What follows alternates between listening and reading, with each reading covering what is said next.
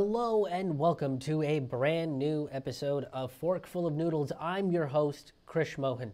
Hey, you might notice some people laughing in the background of these episodes, and that is because this was filmed in front of a live virtual audience via Zoom. I do these shows 3 times a month, record them in front of a live virtual audience, and you can be a part of this live virtual audience by getting tickets to one of these shows, where you can go get your tickets at krishmohanhaha.com. They're only $5 for one show, or you can get a multi-show pass and save a few extra bucks.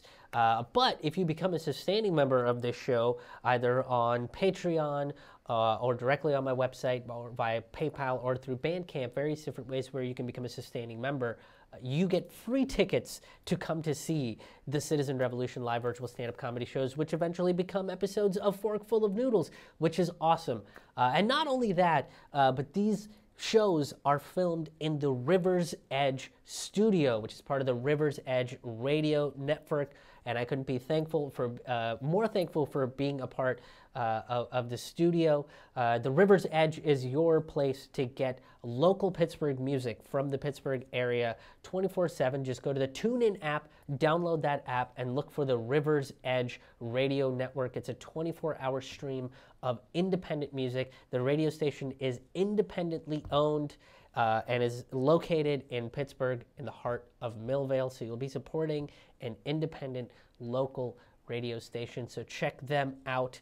And once again, if you want to get tickets to the shows, if you want to become a patron, if you want to make a donation, if you want to check out past episodes of this show, go to my website, krishmohanhaha.com. Thank you very much. And now onwards to the show. Now, the second form of socialism is socialism as a government, right? This is usually called a social democracy. This form of government uses capitalism as an economic force, but it tries to, make it nice with socialist regulations.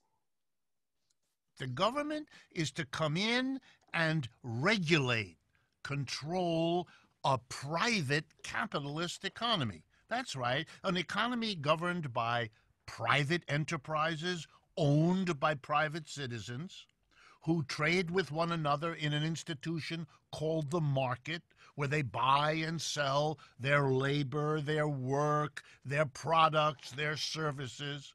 That's right, it's a capitalist economy, private enterprise, markets, but one in which the government is brought in. Some people mean socialism by that. And they mean particularly that the government is brought in a certain way. Number one, the government is to regulate what the private enterprises do so that they are less self-serving, profit-oriented, and are more socially concerned. That's why minimum wage is something socialists always supported. Many of them want there to be limits on how much prices can be raised by corporations or how much profits can be earned by them. And the second reason socialists want the government to come in is to redistribute wealth, because capitalism has this tendency to concentrate wealth in very few hands and deprive the mass of people. So the socialists want the government to come in using taxes and using government spending to do a bit of redistribution, to equalize a system that turns unequal very quickly. So, look, trying to use social responsibility as a way to regulate capitalism is like trying to use a sandcastle to regulate a hurricane, right? Like, the hurricane is still in control and is going to do whatever it wants to do. The bottom line for private enterprises is always the accumulation of wealth.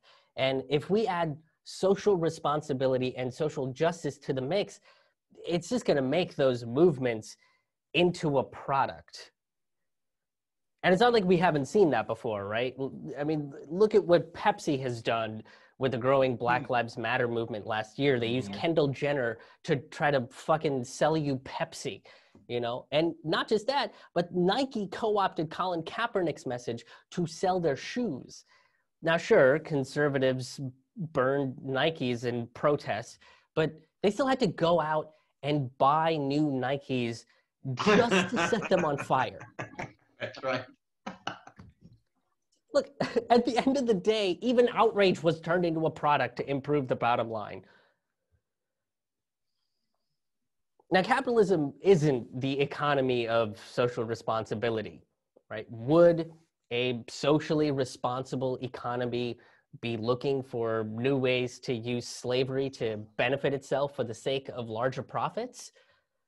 The answer is no. No, it fucking wouldn't. That's crazy, right? But in America, the largest capitalist nation around, we have a chasm of income divide, right? More people in debt of all kinds and stagnant wages. And we offer internships too, which that's just white collar slavery right there is all that is. Let's be honest with ourselves. Now, social democrats throughout history have gone out to use the principles of socialism to regulate capitalists, but time and time again, they've given into capitalistic viewpoints. In the early 1900s, the Social Democrats of Europe gave into nationalistic pressures to support the war efforts, right? They were basically slandered, saying that if you don't support the war, then you're not a good German, you're not a good French, or things of that sort. And not only did that mean that more working class men were sent to die for the causes of the rich, but the military is one of the biggest money makers for a capitalist nation. Hence why in America, we give them the socialist treatment here. Yeah, the American military is the biggest socialist secret in this capitalist nation, right? If you're in the American military as a career soldier, you can get your housing covered, medical assistance taken care of, your education paid off, and when you retire, you get a pretty damn good pension. Now, the military is all about social safety nets if you stay in for the long haul. But if you're a veteran, they give you a hat and a greeting card and tell you to find some bootstraps to pick yourself up by. But, you know, thank you for your service and all that. Now, the issue with social democracies is that in an attempt to play nice with capitalism, they wind up fighting for bare minimum and compromises because capitalism is still in control. In the 70s, the European Social Democrats started lining up with neoliberal economic policies. Right? These ideas don't help the working class or average citizens. They just worked with capitalists to put a price tag on social responsibility. And social democratic countries like Finland didn't really give true socialist ideas a fair fighting chance. A couple years ago, they haphazardly attempted universal basic income for half of the unemployed population and deemed the experiment a failure because it neither increased nor decreased happiness. But a concept like UBI can't work if it's given to a small portion of the population, because the idea is a universal basic income, which means that everybody has to get it in order for it to actually successfully work. The real issue with social democracy is that everything hinges on electoral politics, right? If socialism can be the government, then capitalism can be regulated and the workers have their big day in the sun. Much like a capitalist democracy, elections in a social democracy are bought out by the capitalists, making it an ineffective system to implement socialist principles to regulate something like a gluttonous beast that is capitalism. Oh, and FYI, this is not me telling people to not vote. I think you should go out and vote, but this is me saying that's not the be all end all, right? Just casting your vote doesn't end your duty as a citizen to any nation, regardless of what economic ideology you believe in. It means that we have to be more involved and less complacent and apathetic to drive change for the betterment of mankind. So fucking go vote. But former presidential candidate of the Socialist Party of America once said, voting for socialism is not socialism any more than a menu is a meal. Like, putting a socialist in office, especially in capitalist countries, won't get us socialist principles or put forth the ideologies of human dignity and cooperation that socialism preaches. Voting for socialism doesn't work without the presence of a strong labor movement and an empowered proletariat. And in fact, this was the idea and momentum behind the Bernie Sanders campaign. Yeah, America's grandpa. Now, as we all know, Bernie ran with the Democratic Party and got cheated out of the election in 2016. But he did spark a movement that contributed to the fact that young people no longer associate the word socialism with, you know, fucking satanic hellfire engulfing this Christian nation. We can hope. Yeah, no, hopefully. We might be wrong. There's like a small percentage chance. But ideas like Medicare for all, low or free public colleges, and even universal basic income are starting to become more and more popular in a capitalist country like America. But then in 2020, he did it again. He ran with the same party that screwed him over to begin with. And a lot of these corporate candidates, from Joe Biden to Elizabeth Warren to Kamala Harris, were all parroting Bernie Sanders' talking points. But then they'd go back to CNN. Kamala Harris did this a whole bunch, where they'd go back to CNN to clarify what they meant, right? They'd go up and be like, look, I was very confused about the question of whether I am for or against Medicare for all. What a confusing question, you know? And then you have the Telemundo reporter who has a very strange but beautiful accent. So it's difficult to understand that. Or they would just say that they were saying it to say it, right? White lies of helping Black and brown and low-income communities. Now, this allowed corporate Democrats, which are most Democrats, to pick up Bernie's rhetoric and use it as a way to bolster pro-capitalist, pro-corporate, anti-worker legislation. Social Democrats, that's what Bernie Sanders is. He's a social democrat. Like Bernie Sanders, can't reform capitalistic parties or economic systems from within. Once you're in, they just fucking, they get you and then they consume you. You know how they, like, you have to eat something to gain its power? That's what they do. They consume you. They stole Bernie's power. They stole his essence. And then they tried to give it to Joe Biden, but I don't think it's working. Oh man. It is, his body is just rejecting it like a fucking bad organ, you know, like it is not working. But that's what they do. Your words start losing that revolutionary sheen, and then you get the dull coat of platitudes put on you, right? Things like, yeah, like things like Medicare for all become access to choices in healthcare, which is fucking not Medicare for all. Not the same thing. Not the same thing.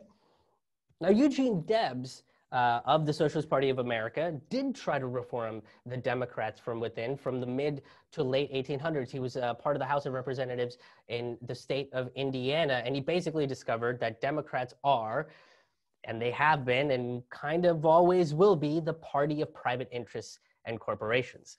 Right, way back in the 1800s, he fought for railroad employees, or railroad workers, to essentially get them paid when they get hurt on the job. It passed through the House, and then Senate Democrats killed that bill. Later on, he goes on to form the Socialist Party of America, and basically he was going up against the Democrats because he wanted a party for the working class people. And once that happened, it was the Democrats that approved the Espionage Act and the Federal Reserve Act to attack socialists. And it was a Democrat that worked with Republicans on the Taft-Hartley Act to gut unions. Now, the positive in terms of electoral politics and socialism is that socialists are winning, right? Since 2017, there has been a rise of socialist candidates that have won various local and national elections. One of the most famous ones is Kshama Sawant. She's a socialist city council member in Seattle that has basically fought off Jeff Bezos' reach into that city. Yeah.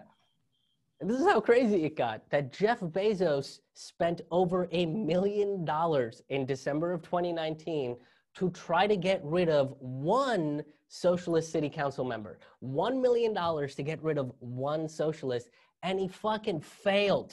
He failed. That's chump change to him. Yeah, it is chump change to him, but, you know, I feel like that was the city of Seattle handing his ass. You know, it was like shipped and handled by the people of Seattle and delivered his loss in less than 2 days. Oh, I thought that joke was clever. Oh, never mind. Denied. I know, you guys were just like, yeah, it's fine. Yeah, it's...